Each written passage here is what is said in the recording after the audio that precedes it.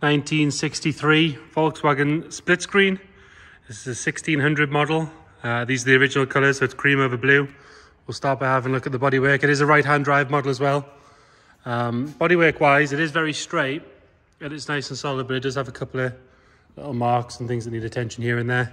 Just little bits, like for example around this wing mirror, all the fixings have gone a little bit orange. Quarter light on the driver's door has a couple of little issues with it. But again, if you look down the side, really straight. It's not covered in dents, it's not been kicked or bashed apart. Obviously been well looked after. If we look at the bottom of the driver's door, there's a couple of little bubbles in the paint there. At the very bottom. The arch itself on the front driver's side, it's lovely and clean. Inside the arch is good. Underneath the van, looks nice and clean. There's a couple of little marks on the leading edge there of the door where it's been opened on something. All the glass is nice and clear. The seals look to be pretty good all over it. It has been sat on a drive and there's no sign of any moisture anywhere on it, so it's not like it's leaking, which is always a good sign. Chip on the bottom of this. There's obviously a really big panel, as you can see. Got a chip at the bottom here. You've got a scratch just here, right in the middle of the whole thing. Have a look along the bottom of there. As you can see, that's all nice and clean under there. You have a little bit of a scratch there. In fact, that's actually just polish. You can see someone hasn't done a very good job taking that polish off, but the sill itself is all nice and clean, nice and solid. Underneath, that looks good as well. This rear arch, again, nice and clean, nice and solid. Around here can quite often, down this seam can quite often be a bit of a problem, but that all looks to be nice and clean as well. It does have a small bit of cracking on the body line. A little bit of surface rust around that window. But again, like I say, it is watertight, nothing's come through or anything like that. A little bit on the gutter, which is quite a common area on early VWs, Type 2s. And again, looking down that side, you can see nice and straight. On the rear, a little bit of rust on the bracket for the bumper. And we've got a couple of cracks, so one here. There's a little bit of residue where stuff's sort of been left on the paint. And if we open this tailgate, you'll see just a little bit of pew in here. But it's nothing that particularly detracts from the van. It just wants a little bit of love. Do have a mark on the bonnet, on the roof there, and along the window trim. Best thing for me on this one is it's clean, it's straight. Again, you look down this side, nice and straight. Mechanically, it seems very good. And it's a bit of a blank canvas. It's not been messed with and modified. This seam on the rear, which quite often can be an issue, that's nice all the way along on the passenger side. Get a couple of little marks on the gutter going up, but it's definitely not rotten. This rear arch, again, nice and clean. And this sill, apart from some leftover polish, there's nothing concerning there at all. There is just these streaks down the paint. Whether they polish out or not with a proper machine polish, I don't know. It's been sat on the drive for a while. It hasn't had the use that they thought it would. And that's obviously why that's been left there. Got a little bit of a crack around the hinge here on this side door. So it is the proper twin door version as well. Some cracking along the bottom there, which sort of goes along both doors. And there's a little one along the top here.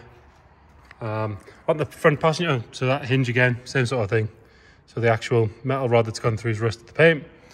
Along the leading edge of the window on the passenger side, that could do with a little bit of attention, and it is missing the mirror glass from the passenger wing mirror. And then same on the door, same as on the driver's door, bubbling in the paint there and a crack in the paint. The front, again, so correct body coloured VW badge, all that sort of stuff. The lenses and the covers are all very nice, apart from the passenger side. It has a crack in this one. The nice thing with these is you can buy just about every part out of the box for these things. You can pretty much build a new one with parts available in the UK. And then going up the roof on the front, it's had a stone chip that's sort of progressed into a nice bit of bubbling in the paint, but those two front windows are good, and quite often you find problems around here. But again, that's all nice. We'll have a look at the interior. So again, there's a couple of little bits where sort of water's just sat, but again, most of this would actually clean off. And the door card needs putting back on properly, so it's sort of creased here, but it would come back to sitting right. And you've got a bit of crud on the end there. what looks to be the original seats in the front. So the brown sort of vinyl seats. It does have 2 holes in the driver's seat. Painted dash, so cream body coloured top, blue lower, again body coloured bottom. And there is a crack here in the paint. Doesn't appear to be rusty. I don't know if it just had bad paint at some point. The headlining, while we're here, is coming away at the front. But other than that, as you can see, the rest of the headlining is really, really good. I got in the van at the back and looked up and thought it had a brand new headlining, and then obviously as you get the front, it's obviously not just, it's just missing the finish of it that holds it in place properly. So you could get away with putting that back. You definitely salvage it. Obviously it sits in this trim here, and there should be a bit of finishing trim that sort of covers the whole thing, stops it sagging. But like I say, the rest of it is lovely. So I've had a fairly recent carpet set. It's all good. It's showing 44,000 miles or 44,000 kilometers. I don't have anything in the way of history to back that up. So, you know, assume it's been around the clock, which is kind of the point of these things. They're meant to go on tour. But it is possible it's correct. There's nothing that sort of leads me to say it's not. But again, like I say, until we've got some, you know, we'll pour through what we've got in the description. We'll mention what we've got paperwork wise to verify that, but we'll let you know in the description. So it does have a new fuel gauge and a new temperature gauge. They both seem to work. There's fuel in it, and it's obviously going to where it is.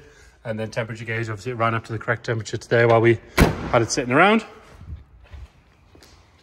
Mechanically, I picked this thing up this morning. I thought, oh, there's no way this is going to start. It's an LVW, but actually it starts on the button, runs beautifully. This door card, again, same thing. So it wants reattached on this side again properly. The seats 2 and 3 in the front could do with a clean, but actually they're not ripped, they're not torn. There's no nasty smells or anything in here, which is nice. So that's all nice and clean.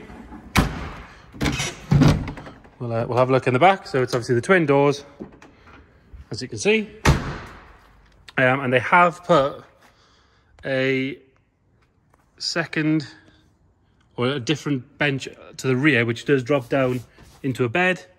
The original bench is there, and we do have the correct bench that matches these that goes in that spot, which is up here. I'll show you. So we'll quickly go and have a look at that. I should have put it closer to the van, but hey ho.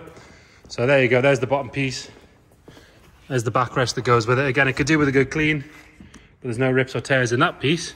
And then the bottom piece again, could do with a clean, but they're nice and solid. They come up nice, actually, to be fair. If you wanted to put it back to how it should be, that's the way to do it. Again, sorry for putting it so far away. Poor preparation on my behalf. We can pull this one out of the way and we can have a look. Obviously, this bulkhead is lovely and clean all the way along. There's no marks or any damage at all to that. It's really, really good. Push that back in there. And again, it's still got the correct paneling down the sides, which is nice. Again, the whole thing could do with a clean, but it is good. Same with the door cards on these 2 doors. I want reattached on this side, but this one's been attached nice. And like I say, this is an aftermarket sort of bench seat, which is pretty much brand new, but it does drop down. You can see all the mechanisms and everything there. It drops down into a bed, and then there's your 3rd sheet in the back, which we'll go around and have a look at.